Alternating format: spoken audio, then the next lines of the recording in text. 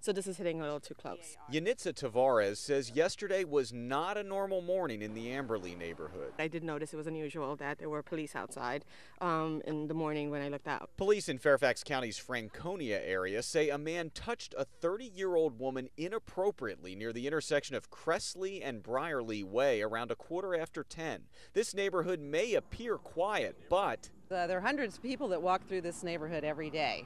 Neighbors say a footpath to the Franconia Springfield Metro station makes this place far busier than it would be. Just 3 hours after police say the woman was touched here. I feel bad about that lady. On the west side of 95, near Backlick Road and Highland Street in Springfield, police say a 23-year-old woman was grabbed from behind. It's concerning nearby residents. It's very scary because I can't even walk around here. You know, you never know what's going to happen. Tonight, it's unclear if the two gropings are related. The one near Backlick Road is just blocks away from where the so-called Springfield groper allegedly committed many of his at least 24 crimes between September and March. But after initially telling us they were investigating a possible link, police now say they don't believe the Springfield groper was involved in yesterday's crimes.